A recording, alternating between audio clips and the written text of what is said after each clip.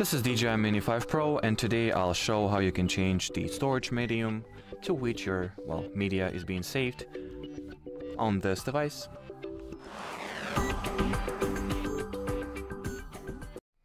So to change the destination for your photos and videos between SD card and internal storage, you'll need to first open the flight interface, make sure that everything is connected, of course, everything is switched on.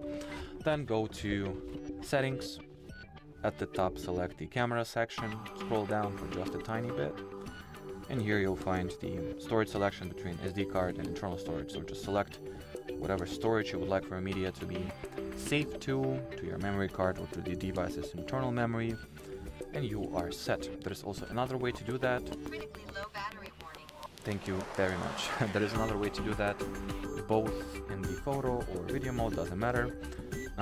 Click at the camera to your bottom right to enable Pro Mode, and while in Pro Mode, tap at the left part or left side of the parameters. Scroll down, and here you'll also be able to switch the storage medium to which your recordings will be saved between SD card and device's internal storage. And as far as this video goes, that'll be. So thanks for watching, and bye bye.